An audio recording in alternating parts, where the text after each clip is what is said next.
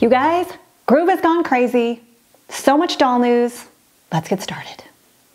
Hey guys, so I've been looking at Facebook and sometimes right before bed, and all of a sudden I'll see like a brand new picture of a upcoming release of a Pullip doll, and I will like jump out of my pajamas because what is going on, Groove? Sorry, calming down. I'm bringing it down. I wanted to do another doll news video because it's like left and right we're seeing all of these beautiful, beautiful releases. Thank you, Groove, sort of. You're torturing us with like these grainy photos and these like mysterious releases. No dates. How do you get them? Ah, gosh. Sweet, sweet misery. Anyway, if you're like me, you are just excited to see Groove kind of kicking it back in, right, with these new dolls, but also feeling the pain of not knowing. I want to talk, I actually did take notes.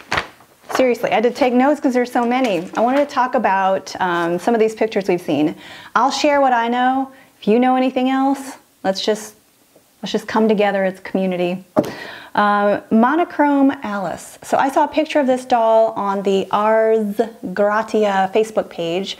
Beautiful. Looks like another version of the optical. No, not optical. It'll come to me. It won't come to me. Monochrome Alice. Sorry. See, it came to me. I actually had to, I ran into the other room, ran back.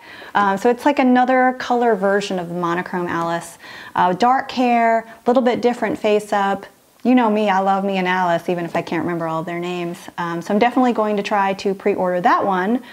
Fingers crossed that she's not at that crazy price that we saw the Veritas come out for a little bit from Ars Gratia.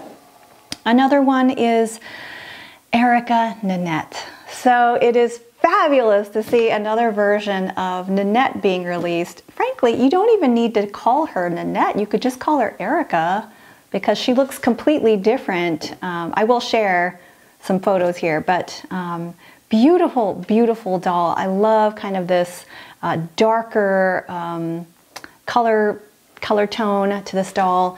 Excited about that one. Also saw that on the Ars Gratia site. I think that one's up for pre-order on pullip.net. I'll put some links as well. In one of the pictures for Erica Nanette, there's also a mini version, which I think would be a darling little doll to have. Another one I saw is the collaboration between Baby the Stars Shine Bright and Girlism. Y'all, let me just tell you, I about lost my mind. I got on the Chinese eBay shop at like 2 a.m. It was bad. Like I'm glad I stepped away from my computer because I'm like, I'm about to hand over like all of my credit card information for this doll. But the doll is called Eileen. I saw a few photos, just gorgeous. Obviously anything Baby the Stars Shine Bright put out is beautiful. It's kind of got this blue, sort of a turquoise tone, blonde hair, sparkly glitter eyes. I am willing to spend bank for this doll if I can get my hands on it without compromising my identity or my credit information. Another doll I saw, this is kind of near and dear to me, Junichi Nakahara. There were some sort of like Bigfoot sightings in a store in Japan. I think it was kind of like a limited release, and then I believe it's going to be released in the US sometime next spring. Beautiful doll, dark hair. She has these cute little ringlets and kind of like, has a little bit of an Anne of Green Gables feel to her with her dress. And then last but not least, everybody about lost their minds. It was like complete pandemonium last night online, and it was the cinema roll Pullip.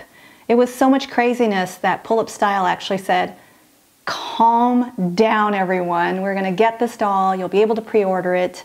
I don't think it's until maybe March or April of next year, but still really, really excited to know that that one at least will be in stock in Pullip Style next year. And then this is kind of strange and different, but Groove also announced a calendar, a desk calendar for 2018 that features a lot of that artwork that they did for the fine art series. So if you remember, they did the girl with a pearl earring, and I think that doll was supposed to be the first in a series. They did these beautiful photos of like Venus de Milo, Mona Lisa, gorgeous dolls, and I just think it missed the mark a little bit with collectors, and they never really carried through with it. So really excited to see that in calendar form. All my friends are getting one, okay? All right. As you can tell, I'm a little bit excited. This is the best month of news for Pullip collectors in quite a while. I'm telling you, I wish we could see some better photos, but fingers crossed we'll get those down the road here. If you have any questions, or more importantly, any information that you can share with me, that would be great. And I will keep you posted with what I hear. So talk soon.